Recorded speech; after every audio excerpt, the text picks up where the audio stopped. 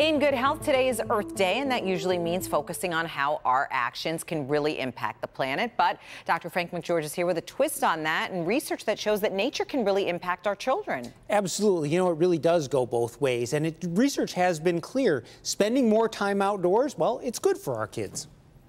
After a long winter, many families are anxious to get outdoors again. And there's a good reason to make it a priority. What has been shown is that kids who are able to spend more time outdoors and connect with nature tend to be happier and better behaved. The study surveyed nearly 500 families with children between the ages of 2 and 5. Parents answered questions about how much their children enjoyed nature, whether they had empathy and responsibility toward nature, as well as their overall awareness of nature.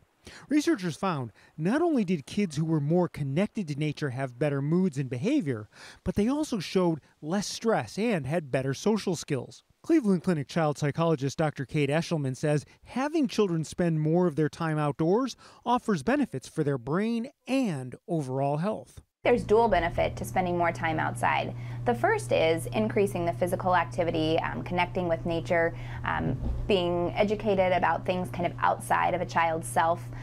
The other piece of that is the more time a child is outside, the less time they're spending inside in sedentary activities.